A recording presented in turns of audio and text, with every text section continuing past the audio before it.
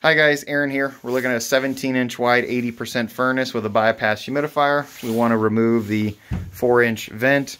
The 4-inch media filter we'd like to spin around and face this direction so it's easier to service the filter.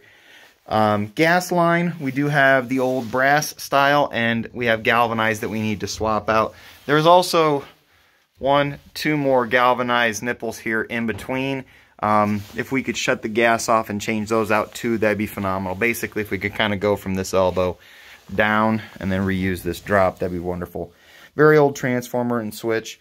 Drain line wraps around to the pit right here, the sump pit.